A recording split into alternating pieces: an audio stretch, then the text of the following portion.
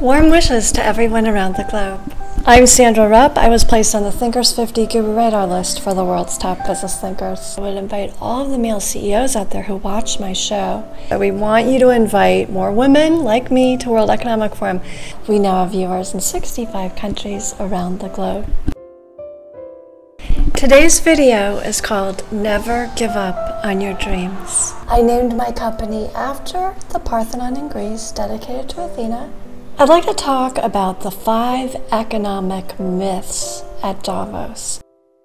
One of my CEOs from Davos told me there won't be quite as many Americans attending this year because it overlaps with the inauguration and our male CEOs may not be aware of, so we want to fill them in. The first point is that the unemployment rate in the United States is not 5%, because it's not counting all of the people who have dropped out of the workforce. It's not counting people that work part-time but want to work full-time. It's not counting all the women who have started businesses who remain one-person companies. And this is one of the main reasons Donald Trump was victorious. President-elect Trump, feel free to chime in.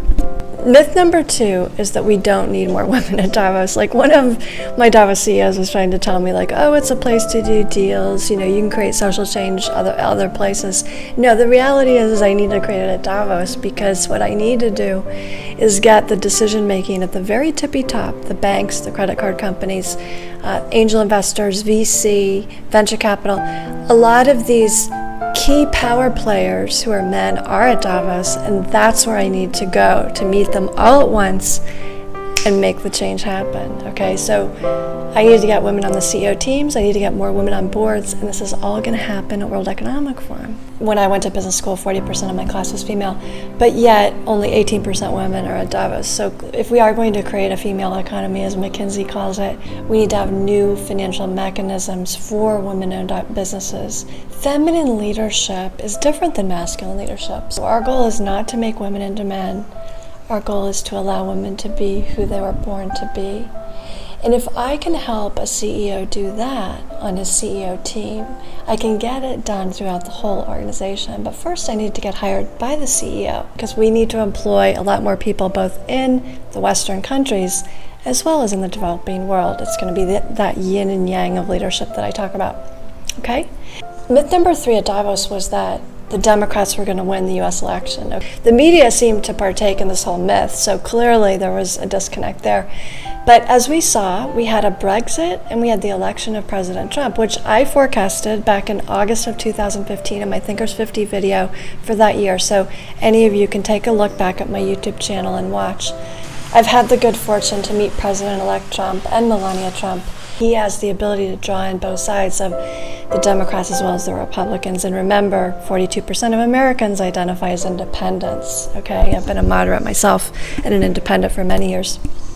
The last 8 years have been so traumatic for some of the most successful people, including baby boomers, as well as people, you know, graduating from top colleges. Myth number 4 is that the migration policies in Europe are working well. Okay, I think we all know that they're not working well when it comes to women, children, and priests. You need to let in families.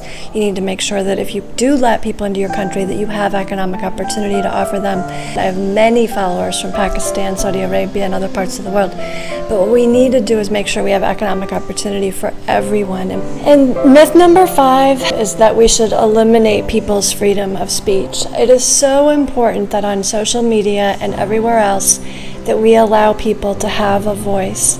I'm a descendant of a Mayflower pilgrim, the Reverend William Brewster, who came over on the Mayflower, and the reason that the pilgrims came over to the United States was for freedom of speech, freedom of religion. Some people in Europe, you know, have said to me, oh, it was for economic reasons. No, actually, they came over for freedom of speech and freedom of religion. So my holidays, my weekends are often spent working on videos. But it's so important because as an entrepreneur, we need angel investors and venture capital firms and other people to really invest in us. As the cost of living has continued to increase, especially healthcare costs, there have been some real disconnects in terms of how this is going to work out, because you can't continue to bankrupt the most successful, educated women and then expect a transfer of wealth to the billionaire class and expect everyone to be happy. So 70% of their employees are under 35, I really get worried, because what about all of the seasoned women? So I believe that we need to have change at the very top.